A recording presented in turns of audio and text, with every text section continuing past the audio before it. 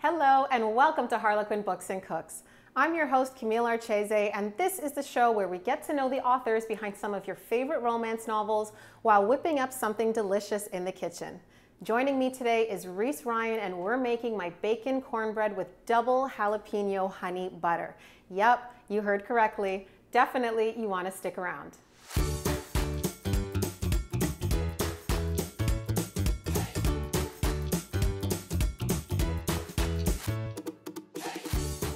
Her latest addition to the Bourbon Brothers series, The Bad Boy Experiment, is available now everywhere and is such a fantastic read. She's an advocate for diversity in fiction and has over 20 novels under her belt to date. Please join me in welcoming to the show, Reese Ryan. Hi, Reese. Hi, Camille. How are you? I'm so glad to be here today.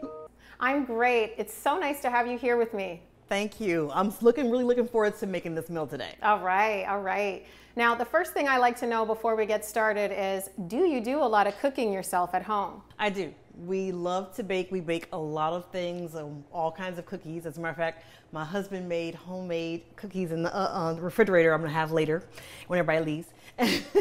And we cook all kinds of cookies, but I also just like cooking different meals, and we've been experimenting with those meal delivery boxes so that we can, get some variety. So. Yeah, that's such a great way to be introduced to new dishes, is those meal delivery kits. And also cooking with me on Books and Cooks, right? Yes. Yes, this is definitely a new recipe for me, so I'm excited. Oh, amazing. Well, I read that you live in North Carolina, right? Yes. And that's a state known for its southern barbecue, and I wanted to make something that goes good with that barbecue. So today we're gonna make something really decadent, but really simple. We're gonna make my bacon cornbread with double jalapeno honey butter. Okay, Reese, let's do this. Let's go to your big bowl, and we're gonna add all the dry ingredients and whisk them together. I was doing my sea salt here a little bit. I love using sea salt, but that's the one thing, is you have to grind it first and then measure. This is a very simple recipe. Yes, there are a lot of ingredients, but they're all really basic, easy to find things. And it's all about how you combine them. So next we'll go in our smaller bowl, and we're gonna do all of our wet ingredients. So into the bowl is gonna go the milk, the egg, and the oil. Okay.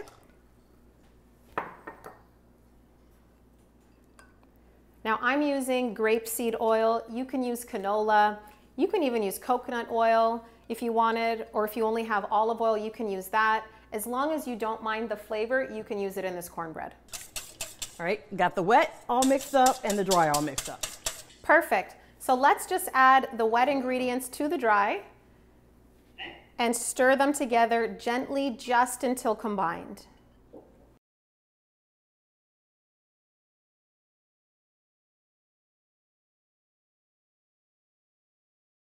And now we're just gonna fold the green onion, corn, and cheddar into the batter.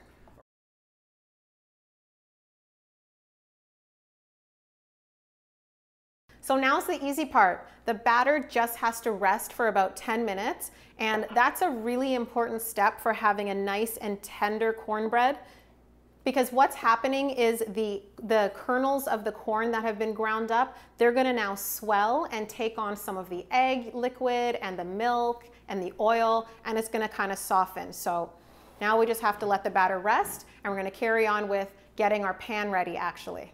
And I have a trick for making it really easy to lift the baked cornbread out of the pan. Do you wanna see what I did? Yes. So you cut a strip of parchment paper. As long as it is, somewhat the width of your pan, it really doesn't have to be perfect. And then you leave an overhang on both sides so that when it bakes, you just easily lift it right out and you don't have to do any struggling. But if you're buttering the pan, you're probably fine. This is just my hack for any time I bake anything from brownies to a banana loaf. It's always this. That is genius, and I will be doing that for the rest of my life. Thank you very much, Camille. You're welcome. I love that you mentioned that you're kind of a little bit of a northerner and a southerner. You mentioned Ohio, and yes, I'm hearing you talk. It's funny because some moments I hear more of a southern twang, and then I'm hearing some of the northern stuff. So What's going on? Yes, my mother is from the South. I've lived in the Midwest my entire life, and I've been down here about 12 years. So I have a little bit of everything going on. And it probably depends who you're around, right? Yes, that definitely makes a difference too. Totally, totally. And I read in your bio that you judge your day by how many bless your little hearts you hear. Did you get any today as yet? I have not gotten any today as yet, but that's only because I haven't left the house. Okay, fair enough, fair enough. So Reese, The Bad Boy Experiment is the 6th book in the Bourbon Brothers series. Why do you think that this series is so popular? Because if you're on book 6, I'm assuming people are really loving reading this one. I feel like my stories are very character driven in this series particularly. And I think that's kind of what helps. I love writing flawed characters who, even though they experience the measure of success, they're still searching for something. They're still discovering things about themselves. And I think that appeals to a lot of readers. I think also the fact that I typically write characters who are about mid-30s also appeals to a swath of readers who want to see more characters in their 30s and beyond as romance heroes and heroines. So I think that's part of the reasons that this series has, struck a chord with a lot of people. That's a really great point. I never thought about that, about the demographic of the characters in the romance novels, because yeah, I did notice that it was like, they were a little bit further along. They were a little bit more established. The main character had her son, was it Mercer was his name? Yes. Exactly. So it was kind of nice to see people who are meeting at that point in life and knowing that it's still possible to find your happy ending. Yeah. And that's one of the things I love about writing romance, period, is, giving all of these different people in all different walks of life and situations their happy ending. And so, yeah, it was fun doing that in this book for sure. That's awesome. So into another mixing bowl, we're going to add our softened butter. And then we're going to go in with all the other ingredients that we've pre-chopped. We've got our 2 kinds of jalapenos. We've got the fresh ones that are minced up and the pickled. So it's 2 sticks of butter, so it's plenty of butter. Yeah, it works better when there's more butter, when there's this many ingredients in it. Yeah. I learned the hard way. But I like that because, when butter is good like this, it runs out quickly. So it's good to know that there's going to be plenty of it.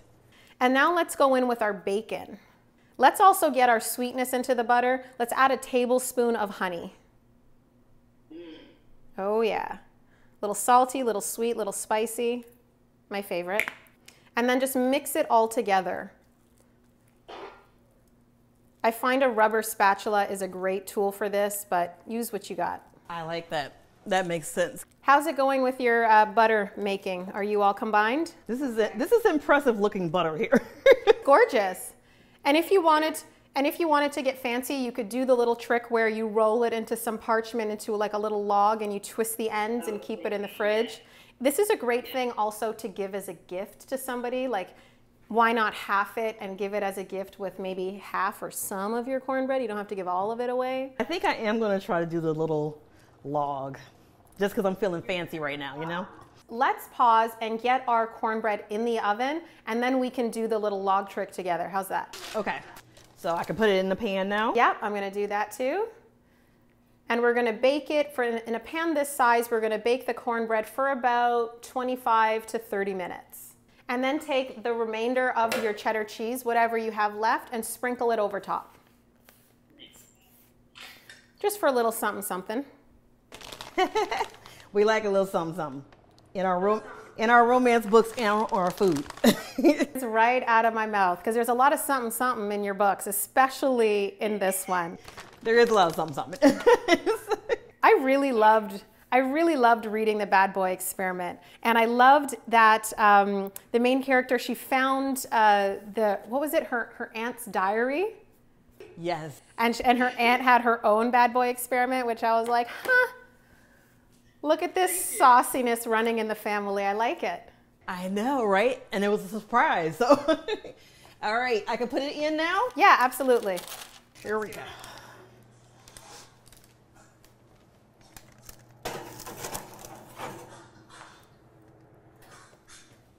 Okay. All right, Reese, I'm ready when you are to roll our butter. Got it on the sheet. You're definitely comfortable in the kitchen because you're like way ahead of me. I was just looking at the colors. It almost looks like something for the holidays. Totally. This is why I'm saying it's a present. Like, I like an edible present, so this is totally my vibe. Now, Reese, I read that you've written over 20 romance novels. That is quite a bit. Thank you. It is. How did you get started? How did I get started? I always wrote as a kid. And of course, you know, life came along or whatever, and I did different things, and it wasn't until later I got back into it. But I was doing some copywriting, and another copywriter friend told me about NaNoWriMo, and that's what got me writing fiction again. So that's when I started, and things just kind of rolled from there. But the thing that made me want to be a writer was Jane Austen's Pride and Prejudice. That was the story that made me want to be a storyteller. Wow. And so, and that story and Little Women by Louisa May Alcott still influence what I write, because I always have, you know, a pretty large cast of secondary characters, lots of family drama in the story, usually a unconventional heroine. So, and it took a while before I figured out that those books still influence what I wrote. And how do you get your inspiration for the stories that you write about? It could just come from anywhere. The series for the Bourbon Brothers was a combination of two things. One was learning about Nearest Green, who was the enslaved man who taught Jack Daniels how to make whiskey. And then I saw a story on Men Who Made America, I think it was called. Fascinating. It was like one of those docudramas, but it was like Ford and more, you know, all these different men who were so powerful in the past, telling you about how they built their empires. And so I wondered what it would have been like had he been able to, Nearest Green had been able to create his own whiskey empire. And so that's kind of where the Bourbon Brothers series was born. That's amazing. So you kind of like rewrote history almost. So I just put the butter onto the parchment paper and started kind of like rolling it like a burrito. And I pulled toward me so that it would be a little bit tight, but you don't have to sweat it too much, because once we twist the ends, once it's all rolled up, it's kind of all gonna compress toward the center a little more. And once you get to the end, you kind of just twist your wrist in opposing directions. And there you have it. And so, Reese, when you're writing all of your stories, what is your setup? Like, do you have certain music playing? Do you have to be in a certain room in your house? How do you get inspired? So I actually have like 4 places in the house that I write, so I don't have a specific place. My poor husband, he says I have like 4 offices in the house. There's literally like 4 desks. And so I can be just anywhere. Music is a big part of it. At certain points in the process, I can have music with words that's like related to what's happening. Sometimes I need to have only instrumental music because I can't have something distracting me, because I'm singing badly, but I'm singing. And so that's distracting me, so I can't do that. So sometimes, but it just, you know, it just depends. But what I mainly am doing now is I am part of a writers group. So I'm usually on Zoom with other writers. We hop on every morning and write most of the day. So even though you think of writing as being a solitary thing, we've been actually writing together. So there's usually anywhere from 3 to 10 or 12 of us on writing at the same time, and we do writing sprints. So that's actually been my most productive way to write of late. Oh, that's great. And is this the group that you also teach and mentor as well, or is this a separate group? That's not the group I'm mentoring necessarily, but we do share resources. And so I do try to, whenever I can, share resources, share the mistakes that I've learned along the way to maybe save other writers from making those mistakes and make their journey a little bit easier. Oh, that's the timer. Did you get yours going off? Yep. Okay, let's take our cornbread out.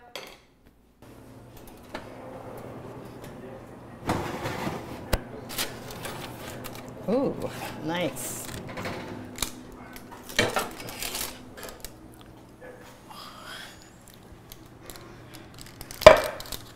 Ooh. Oh my goodness, this smells so good. Reese, how's it going over there? It's so pretty. Well, let's hope it tastes as good as it smells and looks. So cornbread is something you definitely want to eat when it's nice and hot. So I'm going to cut myself a little piece and get some of that butter on. What do you say? I love it.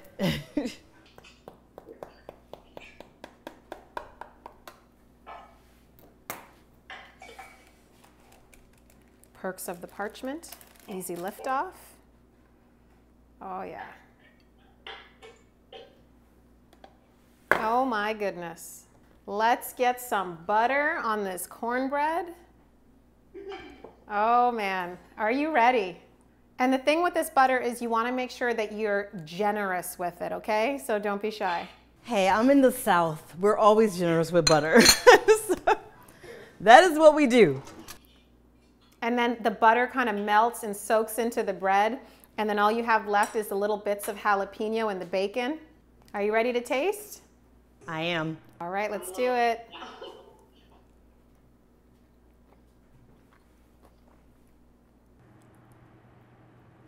That's so good. Mm.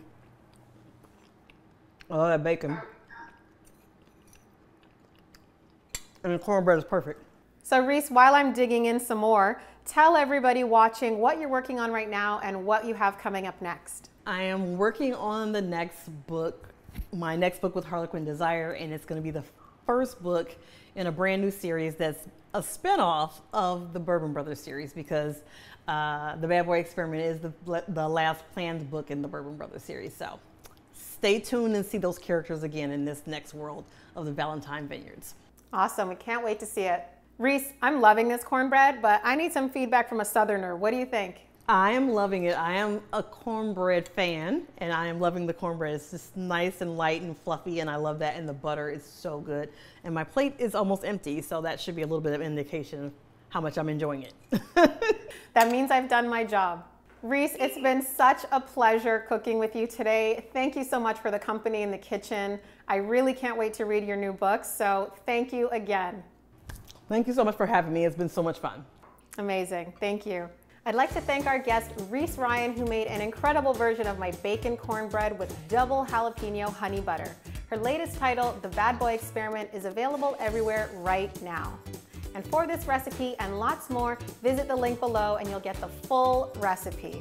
And when you make this, make sure you take a photo, post it on Instagram, and tag me at Camille Cooks, because we love to see it.